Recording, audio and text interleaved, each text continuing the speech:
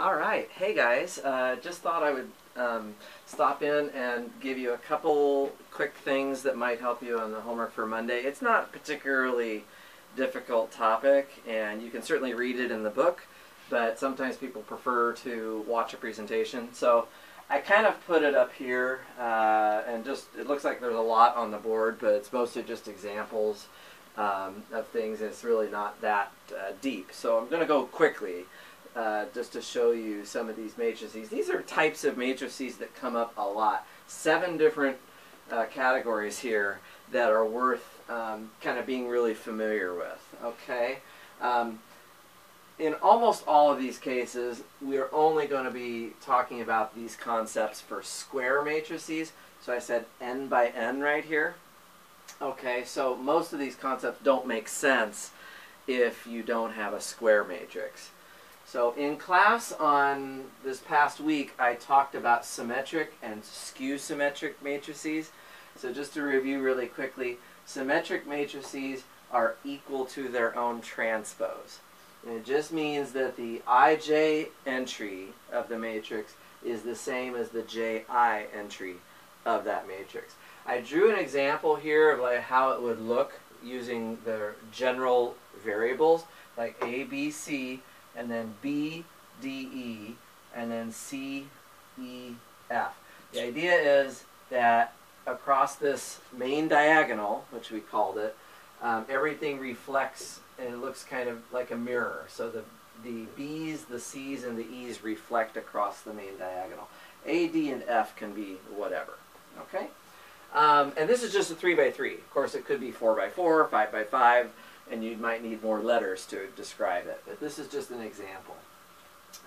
Skew-symmetric matrices are very similar. This time A transpose equals negative A, which just means that the ij entry is the negative of the ji entry.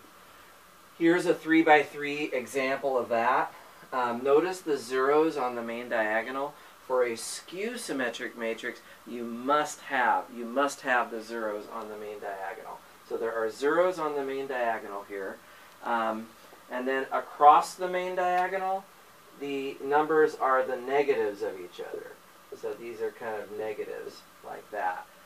Okay, and that will always be that way for a skew-symmetric matrix. The reason you have to have zeros along the main diagonal is that if you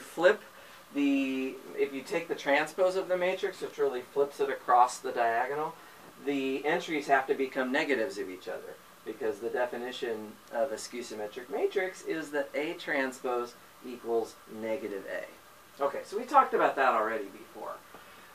Here in the middle, another family. These 3 kind of go together as well. Upper triangular, lower triangular, and diagonal matrices. Upper triangular matrices, I drew a 4 by 4 example. The key thing here is that the area below the main diagonal is all zeros.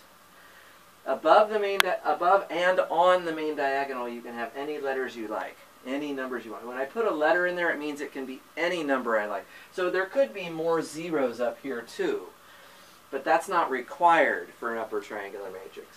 The key thing is you must have zeros below the main diagonal. Here's the condition: Aij has to be 0 if the I is bigger than the j. So if I'm in a lower row than I am column, that's going to put me down here in the lower left part of the matrix. That has to be 0. Okay?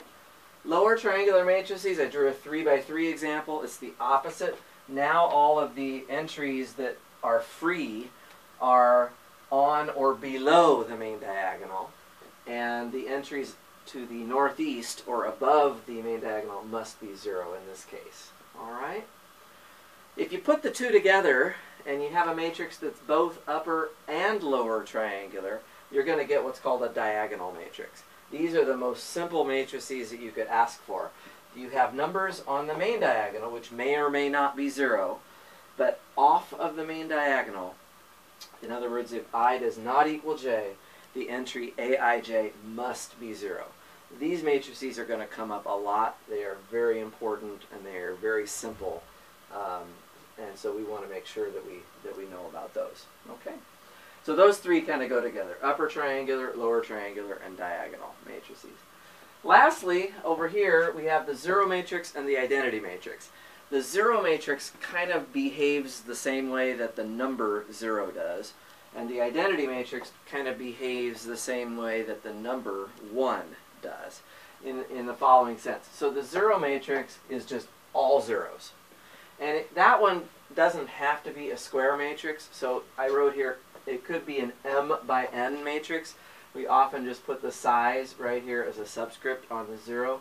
If it is a square matrix, we just usually write the size n, so 0 sub n. It's just a matrix of all zeros. When you add that matrix to any other matrix of the same size, you just get that other matrix again. So the zero matrix is like 0. It just, when you add it, it's like doing nothing. Okay. The identity matrix does have to be a square matrix. It does have to be square. So we write it as I sub n, and it's really just a diagonal matrix where you have 1s down the main diagonal. So all the diagonal entries are 1. Here's the description of it in terms of the Aij notation. Oops, let me get that off of there. So the Aij is either 0 or 1, depending on whether you're talking about the diagonal elements or not. Turns out that when you do matrix multiplication and you multiply this matrix by another matrix, it doesn't change that other matrix. That's why I said that the identity matrix kind of acts the same way that the number 1 does. So anyway, we're going to be using these matrices a lot this semester, and I just thought this was a great time to just kind of summarize it really quickly. The symmetric and skew-symmetric ones, those kind of go together.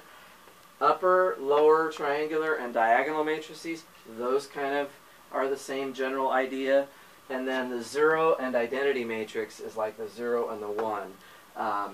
Those two matrices are often thought about together. So we kind of have 7 different categories here, and those are most of the special matrices that we're going to see this semester. And I just thought it would be good to summarize them for you. Okay, hope that that's helpful, and I will see you guys soon. Thanks.